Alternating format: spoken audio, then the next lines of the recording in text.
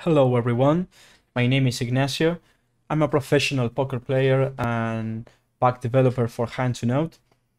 This is a video demonstration for the Smart Research. It's a professional set of pop-ups for doing mass database analysis and study player pool tendencies. So we are here in the main Hand2Note window. You have to go to this menu and go to Range Research. This is the range research window, which is a very powerful feature that Hand2Note includes. As you can see, there are different folders with different reports inside. For example, in the general folder that includes all pop-ups, we have different profiles. We have different reports for different profiles. For example, we have all regulars. And in this report, we can study all regulars, all regs with a win rate higher than 5. So in this report, we can filter and study the best regulars in your database. All the fishes with BPP higher than 30, and aggro fishes with wins of flop higher than 50.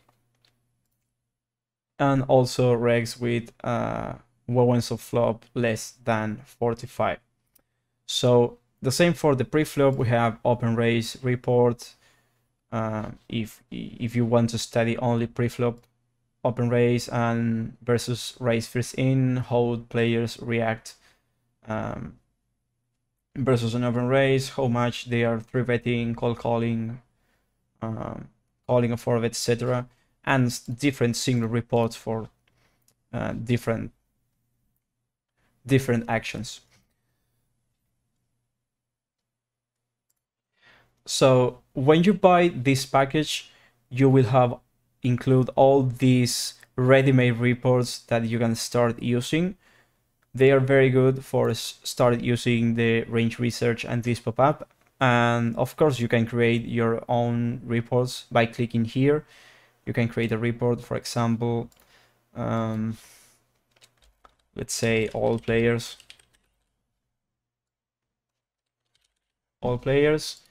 We can select for different rooms or for all rooms, the alias, base stat, if reg or fish, BPP, preflop raise, BPP, preflop raise, gap, percentage of limp, and number of hands. This is up to you. But let's take a look in the pop-ups inside. All right. So we are now in all regs report. So this is the result for this report.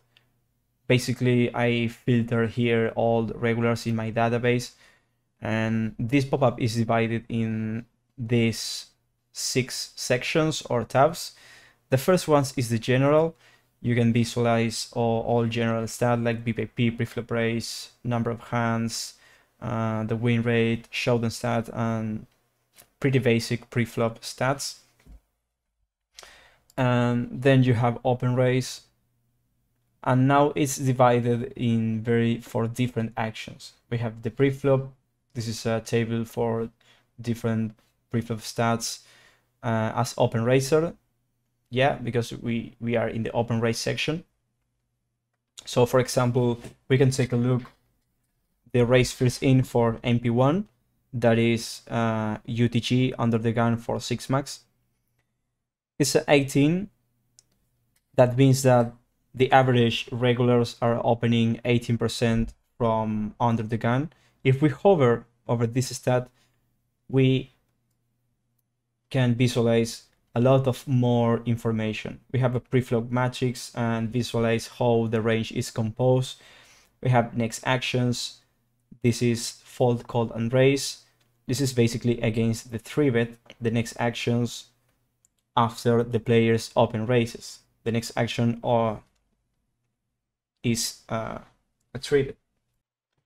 So you can see that the average regs in under the gun are folding 50% against a 3-bet, calling a 35%, and raising for betting 15%.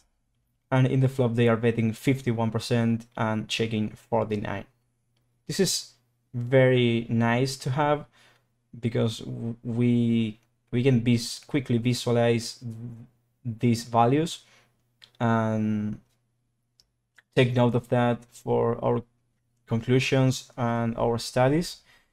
We can also visualize the stat value, the raise, total. Obviously is 18 because they are not limping in under the gun. Versus hero is kind of irrelevant because we are working with range research. We are working with larger and very big database, so it's kind of different.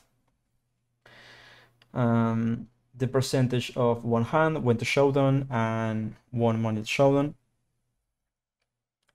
and we can visualize different bet sizings for opening: 2x, 2.2, 2.5, 3, 3.5x, and 4x. Also, if we hover over these stats, we can see how the range is composed. This is very cool. And also have all next actions for different sizing. This is really nice, and bet and check also for the flop. It's a ton of data in all stats. I mean, you can access to all this information in one single stat. And we have action profit here. We can see the next billion actions, all call and raise. This is basically the response of the population against an open raise in under the gun. They're folding 29, calling 48%, and raising 22. And the action profit total for this is 0.81. And action profit details for different group of hands. For example, ace queen and jacks plus, the premium sector, queen jack plus, pocket 8 plus. We have the VB per 100 values. We can see that off-suited weak aces are losing 2.09 big blinds. This is very logical because it's not a good idea to open off-suite weak aces in under the gun, and also for different sizings. This is really nice because this work in every preflop stats. Okay, so for example, if we hover over button open raise, we can access to the same. And for example, the 4-bet not all in button, we have the same. The 4-bet all in small blind. We can study different the different response in all in this preflop table. And then we have all situations that can happen in an open raise. Basically the single raised pots, in position and out of position, 3-bet as color, in position and out position, the 4-better in position, 4-better out of position, versus a squeeze, and versus call 4-bet. Let's take a look at this single raise spot in position. We have the three main tabs. We have the total. Here we can study the totals of this action, how much the population is betting in this spot, in single raise spot, as raisers in position, the bets, checks behind, and how they react against a dunk bet. We can study multi-way. This is heads up and this is multi-way. And also we have here sizing distribution for bet, the total in position. We have this group of bets filtered by sizing. This is all bets less than 40% of the pot. I mean, basically all the small bets.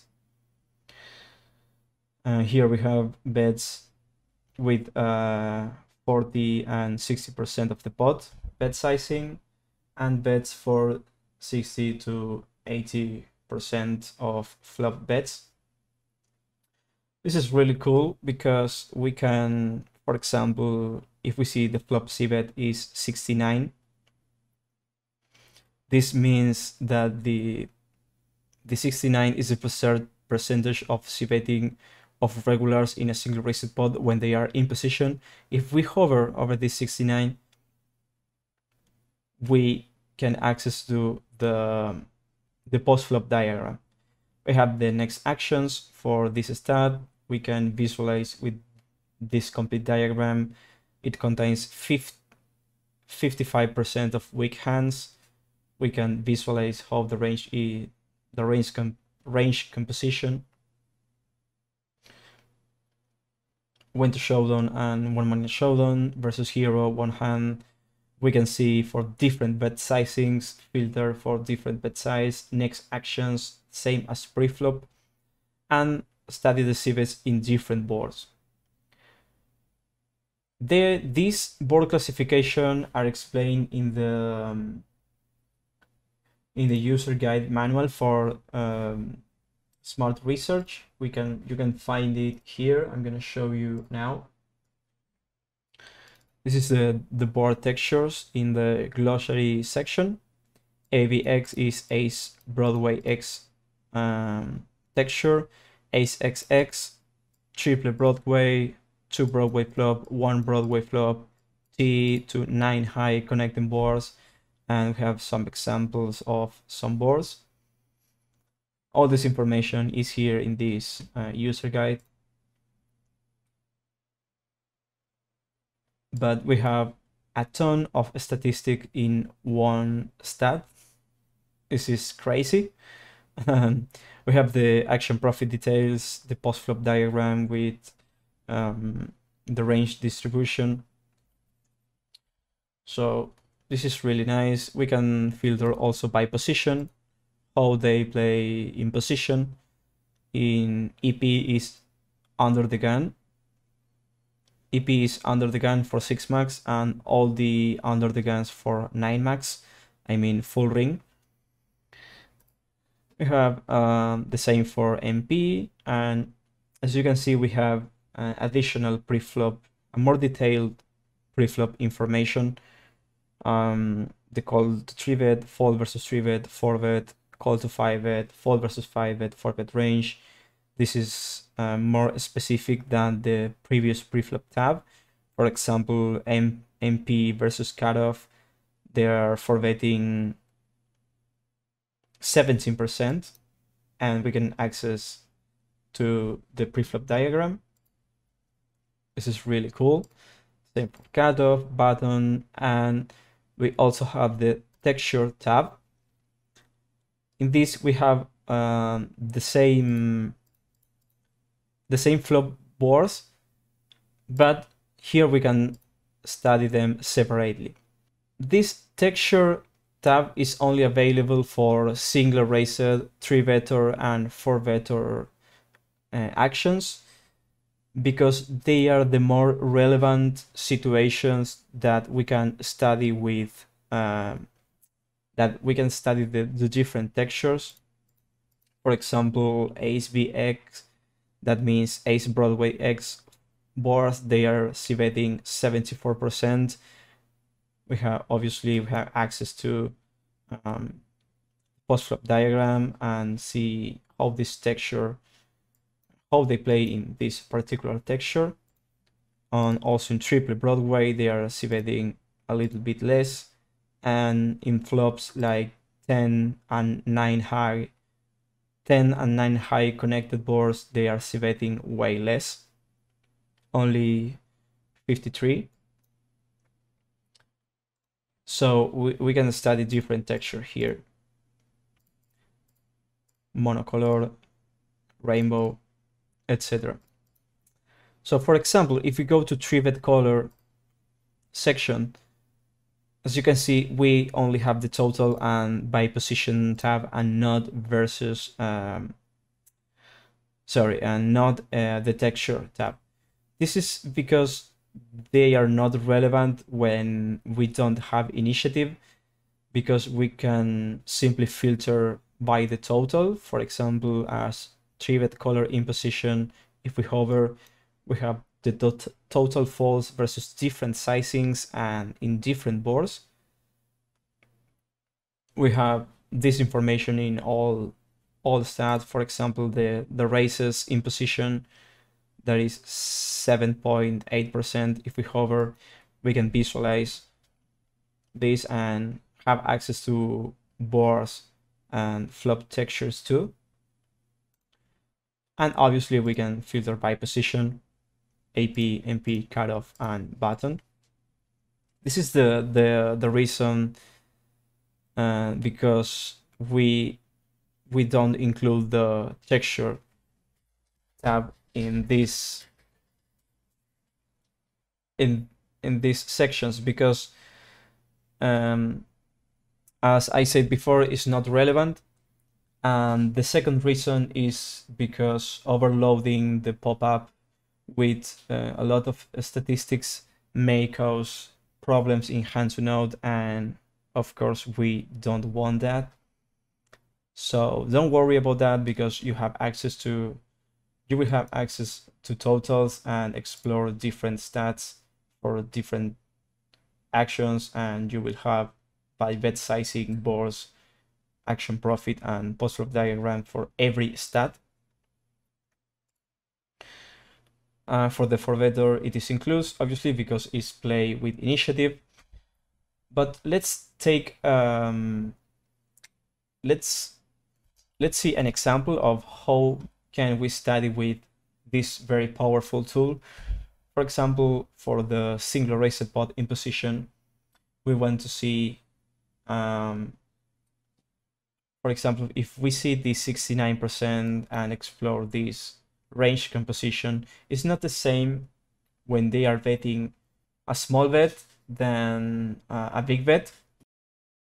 For example, 1/3 contains 64% of weak hands, and 2 tiers on 3/4 bet contains only 30% of weak hands.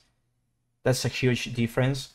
Yeah, we can see the next actions for each sizing, but we can study them separately. For example, if we go here, we have the small bets here is 43. We have the post flop, the extended pop-up for this bet. And if we select the bigger bets, we can compare in this way. This is why here we can have a better understanding, an overview for different sizing, and compare how they are the size behavior by sizing and in different textures. For example, there is a very huge difference. Most of regs are c-betting small with a bunch of trash and weak hands. You can see that they are folding 43% when they bet 1/3, and they are folding 29 against a check raise. And we can study and do the same process for whatever spot we want to study. This is really cool. Yeah, we have versus open raise in this section. Versus open raise, we have the calls, in position, out of position, 3-better, both in position, 4-bet caller, squeezer, and call 4-better. We have isolation tab, we have the totals, out of position, and in position. We can study in isolation bets. By total, we have the preflop tab, we have the preflop diagrams. Also, we have for MP, cutoff, bottom, small blind, big blind, for different, against different positions. Versus isolation, how they play when they visualize an isolation raise. Total, in position, out of position. We can get a ton of information here. And this is one of the most interesting sections, that is the limb, because this is very important to know how to play against recreational players. But let's take a look in the all fish report. I have filtered here all recreationals with PvP higher than 30 and limb more than 10%. So let's take a look to the result and how we can study the recreational players in your database. We go to the limb, and for example, we can see that they are limb folding at average 22%. This is very low. Limb calling 74 and limping raise only 4%. For example, if we hover over this 22%, we can visualize this range and see different defaults against different isolation range. I'm sorry, isolation sizing. For example, they are folding only 30% against 3.5, 19 against 4 big blinds, 29 against 5, and so on. This is very useful. And yeah, we have in position how they react against the c-bet, EP cutoff, out of position, and small blind versus big blind. Here I think is very interesting and important to study the dunk bets. For example, the check call dunk bet is a pretty common spot. A lot of recreational players take this line. The value of this is 21, and we can study this and explore different runouts and see on which runouts they are bluffing more or less. For example, when the turn is completes the flush and they are still betting, there are 43 weak hands. So the idea of this is to see where we can make a profitable call or a profitable fall, depending on the runout, and also against different sizing. So we can see that the small sizing contains a lot of weak hands and overbets not much. So of course we can bluff catch Y more against small sizings and see the range composition. This is very, very useful. So yeah, this is how you can study with this very powerful tool. You can study whatever you want. In this pop-up you have 1,000 and 1,000 ton of statistic at your disposal to study whatever spot you want. You can create your own reports by clicking here, create your own folders, or using these ready-made reports. As I said, you can study whatever you want. It's indeed a very powerful tool, and I will leave the links in the video description. If you have any questions, PM me on Discord or send me an email.